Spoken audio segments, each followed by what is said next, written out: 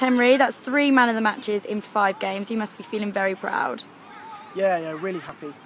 It's been a great start for Loughborough, I think, this season. We've won four games from 5.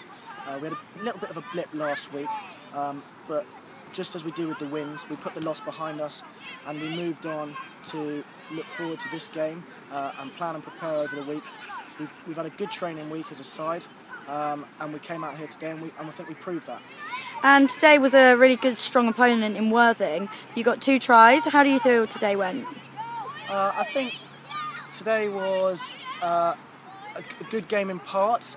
Obviously we've won it, and to come away to Worthing, which has taken us 4.5 hours, is a great feat for all of us. We got our heads on from the start, and unlike last week, we had a little bit of a funny first half. This time we came out all guns blazing. There was a good buzz in the change room beforehand, and again I think it shows our attack in this league is one of the strongest around, I believe, and I can see us going out against other sides, and they're going to struggle with the attack we've got in the back line. And next week we've got Fylde back at the university, and what are you expecting from that game?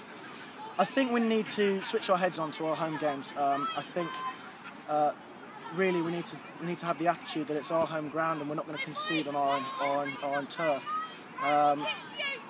Again, as I said, we'll put this win behind us and we'll move on to Fylde at home. We'll look at the way they play, we'll bring the positives from this match, and we'll put a performance in on Saturday.